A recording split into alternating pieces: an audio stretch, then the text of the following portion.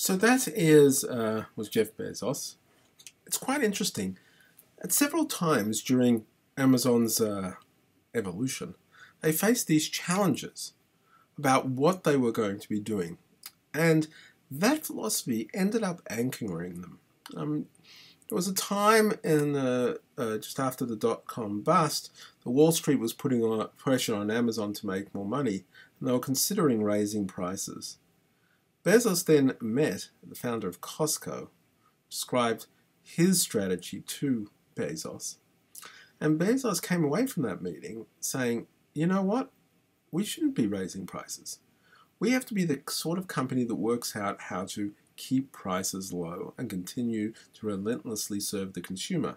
So not only did he not raise prices, he lowered prices even further. That's the sort of thing that's been going on to this day.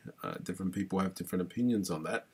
But one thing's for sure, it's a part of Amazon's core identity, and it was a choice that Bezos and founding team had to make for many, many years and right from the start.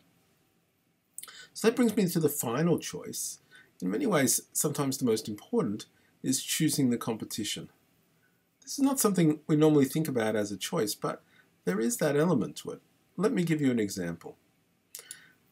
Hipstamatic, represented by this app icon, was one of the first photo apps to have a huge amount of success. Came out a few months before this one, Instagram.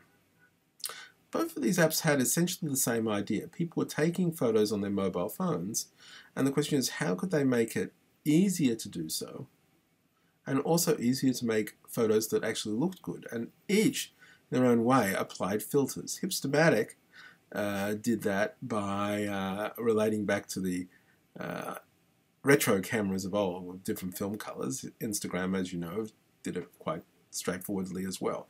Both were the same idea. Hipstamatic was actually launched in 2010. It was a $1.99 iPhone app, and it had over 1 million users paying for the app and enhancement. This was a big, big deal. It was looking extremely successful. A few months later, Instagram was launched as a free iPhone app, emphasis on, as we know now, sharing, and it had over 2 million users. Obviously, it's going to have more users. It didn't cost anything.